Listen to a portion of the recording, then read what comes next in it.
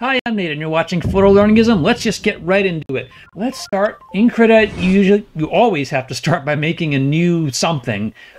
Krita is focused on doing digital painting and drawing, so you start by creating those specifics when you start something new. I'm going to work in the high definition, the HD dimensions, but you can scale that up to whatever makes sense, and then click create. And that gets you started with a canvas. To really start doing animation, now what you'd want to do is use the workspaces and flip over to animation. That gets you with the timeline, and that gets you all the pieces that you need to start working with the animation bits. To start creating here, what you'd need to do, and by the way, this works a lot better if you're using a digital tablet. You can use a mouse just fine, but you get a cleaner result if you're going to use a drawing tablet. So just know that. Okay, so as I fire up this project, it already creates one layer for me. The background we don't really count because that's just kind of a fill in the background. The paint layer keeps it as its own isolated layer, and you can create frames across that as you go. You can make more layers which have their own frames, which is really, really cool, but I'm going to keep it basic today and just keep it on the one layer, and we'll work on that. So first thing I want to do is I want to create a blank frame. It's this button right here. I'm going to draw just a very basic human nose, all right? And we're going to start working forward. Now, Krita animation does allow you to use what's called onion skinning. It's a very popular name. It works in multiple tools. I'm just going to flip on the light bulb to do that. And then as I start to step forward and I create a new blank frame, what'll happen here is you can see how this changed color. That is governed by down here. I could change this to a different color if I want to. It's telling me what has come before, and if I had drawn ahead, it would tell me what comes after with the green. So that's just an indication of which direction it is, and you can also set how far into each one, how many frames in which direction you want to see. That is perfectly customizable, and you can do that as it makes sense. All right, so for here, I'm just going to add our next frame. We're just going to make this nose grow. All right, that's what's going to happen in this particular animation. I have it set to one frame at a time, and I'm just going to keep doing that. Next thing I'm going to do is I'm just going to use these three lines here and limit that to 5 frames, because that's how many will be created. And I'm going to change this to 30 frames, just because that's the unit of measure that I usually work with. All right, you can use 24, you can use 30, you can use 60, whatever makes sense for you.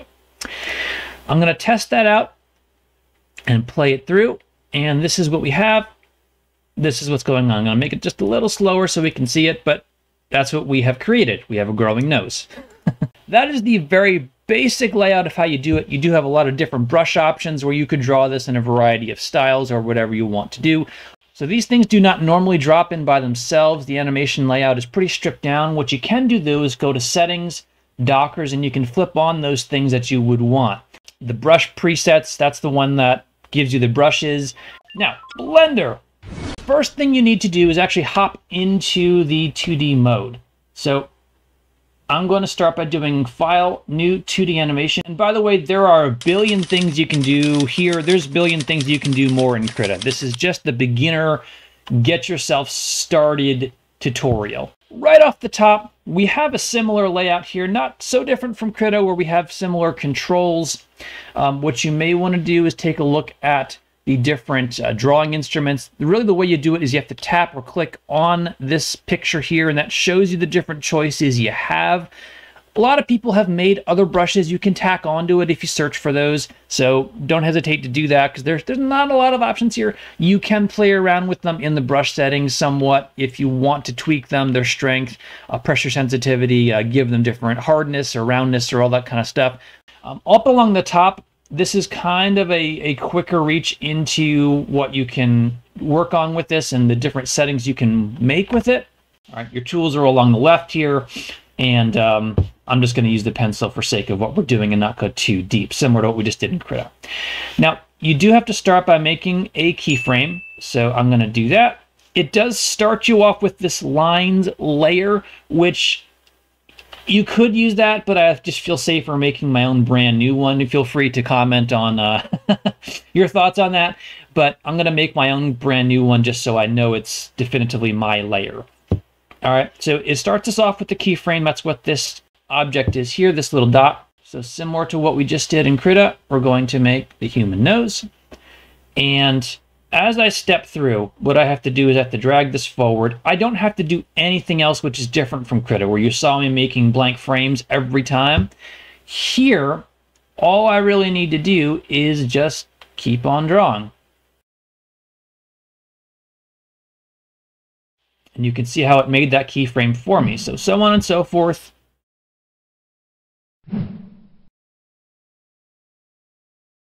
So that was 5 frames right there. If I go back to the beginning and press spacebar, it plays it. You can see it. In Krita, if I want to move this around on the canvas, what I would need to do after selecting the frame I'm working on here is I need to use the transform. Again, this is one of those dockers you have to flip on, but I'm going to use the transform. That allows me to move it around the canvas to resize it and do those kinds of things if I need to make a correction. For Blender, you have to kind of think that this tool is still visualizing this information in 3D space. So with that in mind, first thing you have to do, you have to press Control Tab. Okay, hold it down, and we have to flip over to Edit mode. All right, you pick a frame. All right, press the G key, and while I'm holding down that G key, I can move around that piece of it. I also have the control where if I didn't want to just move it along this space, if I wanted to make it smaller, what you can do is I'm just going to tap that so it drops down, or release it if you're using the mouse.